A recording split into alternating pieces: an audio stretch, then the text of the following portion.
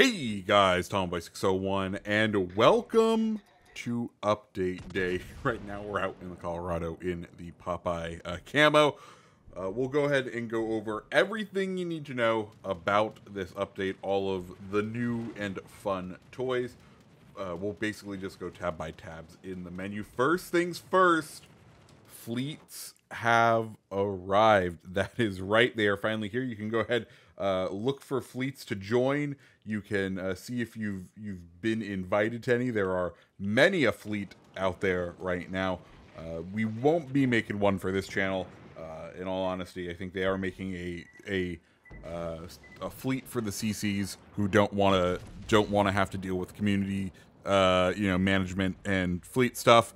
And I think that's where I'm going to be. I think as someone who's just a chill player, don't need the added pressures of doing the fleet stuff. Don't worry, I'm not like Hipper. I saw his video today. So yeah, no sweatiness over here. Beyond that, if we head on over to the play tab, of course, Brawl is going on.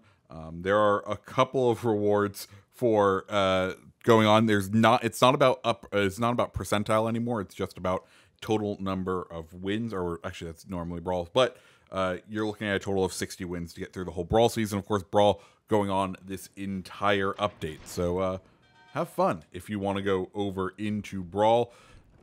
Other than that, this is pretty much the good old American cruiser update. So of course we do have 3 new American cruisers. The first of which is San Diego.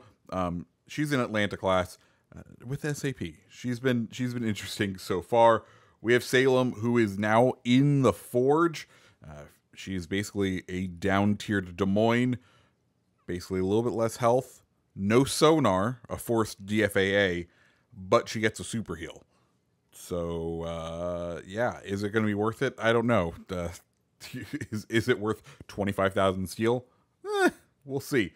Tulsa is the other boat that's new for this update. Tulsa is the campaign boat. So far, I have been enjoying her. I think she's pretty accurate for what she is. Fairly good rate of fire. I think she's like middle of the road to a decent cruiser. Kind of just what you would expect out of the American boats. And those are the brand new ships of the update. As far as campaigns and missions goes, there is one set of assignments called the Fistful of Impendium. Impendium is the brand new event currency going on for this for the length of this update. Basically play American boats whenever you can to get these rewards. You'll be able to spend the Impendium over in the whatchamacallit, in the special tab of the store. There's also Impendium available in the campaign. No new bureau projects, sadly, but the store is kind of where it's at. First off, there is coupons for 25% off American boats, which, hey, if you were maybe looking at Constellation, it might be a decent time to pick up Constellation. Doubloons, nothing really. The special store is where we want to take a look, and well, let's talk about this. First off,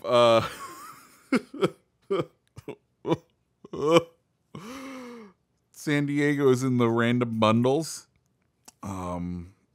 Guys, be careful, because if you want to purchase 100 tiers, i.e. if you want to buy all of the sets out, it's 75,000 doubloons. I'm gonna just let you guys in on a little secret here. San Diego not worth 75,000 doubloons. If you see it early on, if you see it like you log in and it's right there, definitely worth 750 doubloons.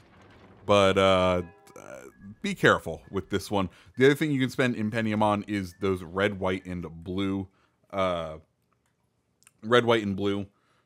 for a bunch of the boats. This is probably where I'm going to spend a lot of my Impendium, because I do like those camos. Beyond that, we do have Popeye and Bluto both available for the Impendium. The special camo we're currently rocking.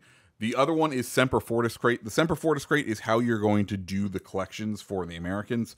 Basically, 8% chance of dropping one of each of the requirements for the collection. Kind of up to you if you think it's really worth it to go get the Lady Liberty guys.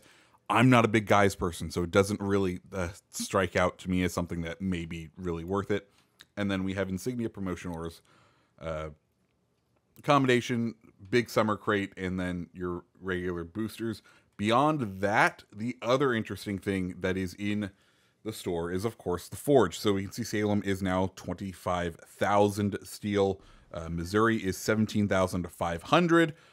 And if you are interested in upgrading a module into its legendary or whatever form, basically you would come into the tabs in the ship tab, and then you can upgrade from there, whether you want it to be an epic or a legendary mod. Of course, legendary mod adds that 5% damage for each kill. So very interesting times. And guys, that's pretty much everything of the update. It's a big one. I know it doesn't seem like it, but I think the legendary mods is going to be just a little crazy. Anyways, guys, if you liked the video, hit the like button, hit subscribe button, and I hope you have a fantastic rest of your day. See ya.